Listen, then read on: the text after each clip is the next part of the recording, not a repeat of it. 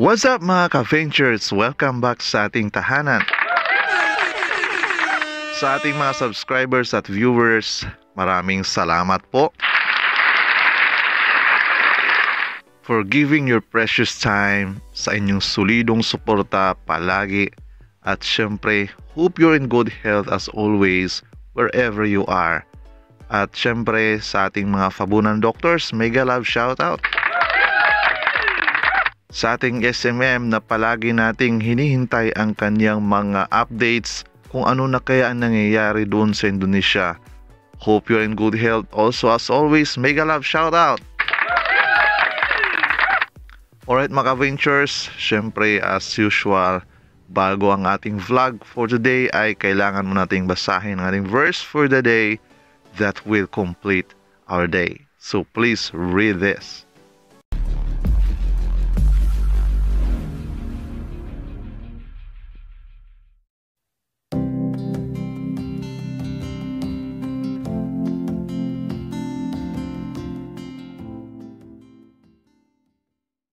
Mga ka-ventures, heto na naman tayo sa ating daily banatan at pulsuhan. Sana pabalita like a few weeks ago doon sa sunod-sunod na investigation doon sa Pharmally. Pumunti ka na rin akong maniwala doon sa kanilang ginawa na investigation with the face shield issue, no? Kasi yun na nga, talagang inako naman ni Crizel Mago na she is swindling the government. But again, like yesterday, ay nagbigay naman siya ng kanyang another pahayag na kung saan ay talagang dinidinan niya ang lahat ng yon dahil talagang na-pressure lang siya. So makikita naman natin kung paano yung Senate Blue Ribbon Committee na pinangunahan ni Senator Gordon, na kung saan ay talagang masyadong yung questions nila ay talagang parang ikaw na, parang may kasalanan ka na. Talagang ibang klase yung question na yun eh. Hindi gaya nito sa question ng Kamara na kung saan ay talagang napakakulang, no? Yung talagang sasagot ay hindi mapipressure, no? At talagang magiging kampante ka sa iyong mga sagot. Kaya heto, yung sagot niya ay ating papanoorin uli sa mga hindi pa nakapanood, no? Syempre, we want the full justice to be served, no? Wala naman tayong pinapanigan kung pumanig pa tayo doon sa Senate Blue Ribbon Committee or dito sa Kamara. Ang sa atin lang, whatever na truth ay talagang lalabas. Kasi syempre, ito ay panluloko sa ating government at panluloko sa mga tao, no? So nakasalalay yung safety ng mga frontliners with this, no? So kailangan talaga mga ka-ventures nating malaman kung ano ang totoo at hoping they will arrive nothing but the truth. So please watch this video. I deny all allegations made by the unidentified witness who appeared on the video presented by Senator Risa Hontiveros on September 24, 2021. Why did you seek the protection under the House of Representatives? Mr. Chairman, as indicated in my letter, I want to speak freely without undue influence from varying sources. Do you have anything to say to this committee? Mr. Chairman, I prepared an opening statement. May I be allowed to read it? Okay, 10 minutes. Please proceed. Good morning. I am Crizel Grace Mago, a former employee of Pharmally Pharmaceutical Corporation. To begin, I extend my gratitude to the House of Representatives Committee on good government and public accountability for graciously allowing me time to make an opening statement and for having me under their protective custody. I am here to address a few points. First, I confirm that the official statement dated 28th of September 2021 was issued by me. I apologize for going off the radar for a few days. I simply needed time to breathe and to process everything that had just transpired. I also extend my gratitude to all those who expressed concern over my safety and well-being. I am here, I am alive, and I am safe. Thank you very much. Let me also share a few sentiments that I have harbored for quite some time. As a shy and socially awkward person, the past 2 months have been difficult for me, which has been exacerbated by my involvement in the ongoing investigations where I was invited as one of the resource persons. While testifying before the Senate Blue Ribbon Committee last September 13, 2021, I was questioned about the specifics of Pharmally's first contract with PSDBM. It was extremely traumatic for me.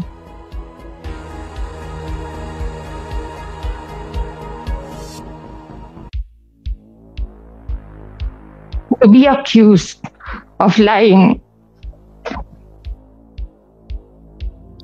and threatened with contempt. And true to their threat, they already arrested one of our executives.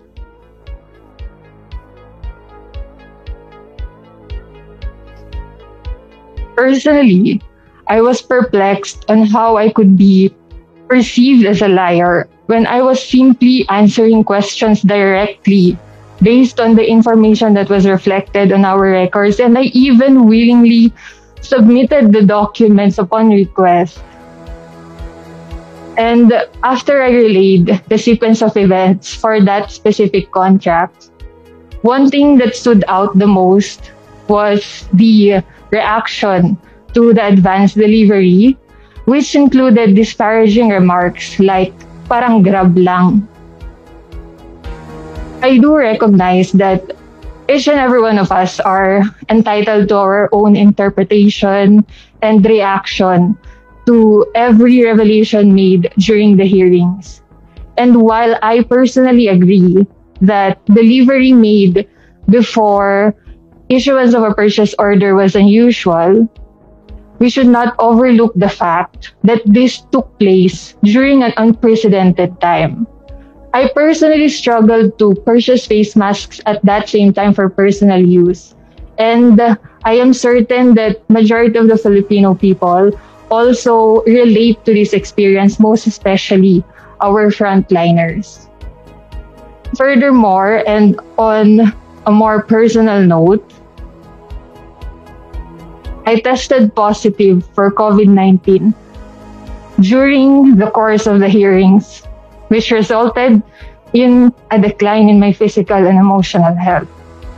Additionally, the overwhelming pressure and the intense scrutiny of the investigations have had a detrimental effect to my mental health. Over and above this, my personal mobile number and even my current place of address were also revealed publicly. This violated my right to privacy as a private citizen and also resulted in unwanted harassment and even disturbing messages and calls. Moving on, and on a second point, I deny all allegations made by the unidentified witness who appeared on a video presented by Senator Risa Hontiveros on September 24, 2021. And please allow me to expound on that. Pharmally Pharmaceutical Corporation or PPC has never delivered damaged items to the government, neither does it intend to. PPC conducts its routine quality inspections on the inventory prior to making deliveries. And it is in the conduct of these quality inspections that we were able to identify damaged face shields, which includes but not limited to dented, folded, torn or broken, and discolored face shields. Now, these damaged face shields were immediately segregated subject to proper disposal, and therefore they were excluded for delivery. And moreover, when we received the inventory, it was already inconsistently packed to begin with, meaning that there were face shields packed individually, and then there are also those in groups. And to make matters worse, there was a significant number of packed face shields that we opened solely for the purpose of removing the damaged items. And as a result, we ended up with an inventory so inconsistently packed, ranging from about 6 to 10 face shields per pack, in addition to the face shields that were individually packed. So I raised this concern to our management in a meeting sometime in August 2021. And it has been decided to repack the stocks uniformly in groups of 10 face shields per packaging. This is for an easier and more efficient inventory management and accounting. And this is the same instruction that I gave to the warehouse personnel. And in the course of the repacking, the face shields, the packaging which had broken quantities were merged together to form 10 pieces per packaging. And in the conduct of the repacking, the product certificates got mixed up, and some were subsequently discarded because the staff only needed to put one product certificate per packaging. So, to further clarify, the face shields required by the Department of Health for this specific contract are non-medical grade face shields, and this is also stated in the technical specifications. Third point, regarding my previous testimonies on the questions pertaining to swindling the government, I do admit that it was a pressured response. Given the amount of pressure that I was under at that time, and even the rush of emotions associated with the allegations made and my subsequent admission, I was not in the proper frame of mind to think clearly. At that time, to be honest, what I considered was the fact that we already delivered a portion of these face shields containing the mixed product certificates to the Department of Health.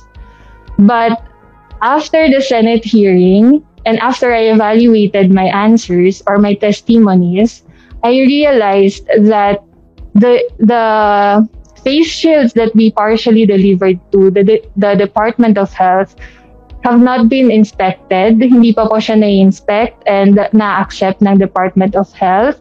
So hindi pa rin po siya na-allocate and distribute sa mga end users. And in addition, wala pong natanggap na bayad ang Pharmally from the Department of Health for this partial delivery. So I hope that this clarifies the situation. Finally, in light of the information presented, I thank you for your time and interest, and I welcome any questions that you may have. Thank you. So for sure mga ka-ventures, kayo rin ay gusto rin, no, ng talagang katiwasayan, at lalong-lalo na ay itong administration ngayon ay papa-end na rin kasi malapit na rin yung eleksyon. So kailangan nating bumoto ng siyempre karapat dapat, no? Wag lang sana yung trapo mga ka-ventures. Kasi kung ibubuto natin sila ilalagay natin sila ilang dekada na pamamahala sa ating government since from that 1986 EDSA, no? From Madam Cory Aquino, tapos Fidel V. Ramos. Kasi dilawan naman talaga din si Fidel V. Ramos, di ba? Tapos ngayon, itong anak na si Presidente Noynoy, no? Pero walang nangyayari na kaunlaran, no? Nakikita natin, puro na lang korupsyon ang nangyayari sa government nila, no? Unlike this time, ay makikita natin na dahil sa build program ay marami ang nakaka-benefit nito. Try to think na kahit pandemic ay tuloy-tuloy pa rin ang build program ni Pangulong Digong. Ito lang ang kanyang mali, no?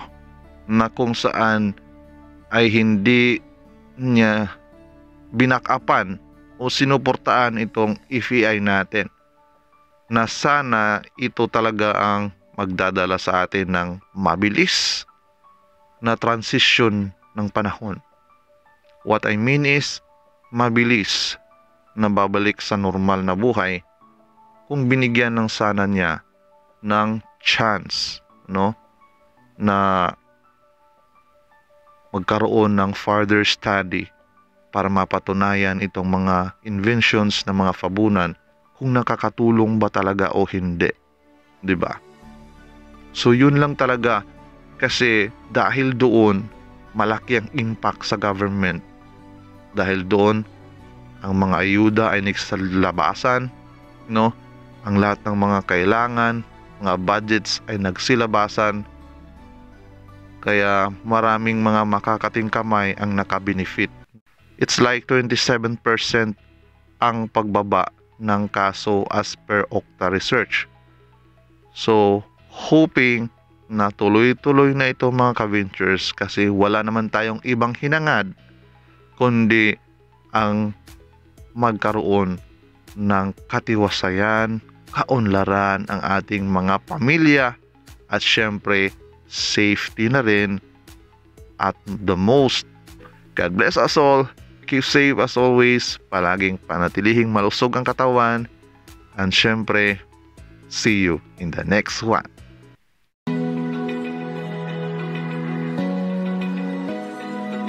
Open eye, feel the waves cut through me, hypnotized by the sounds I'm breathing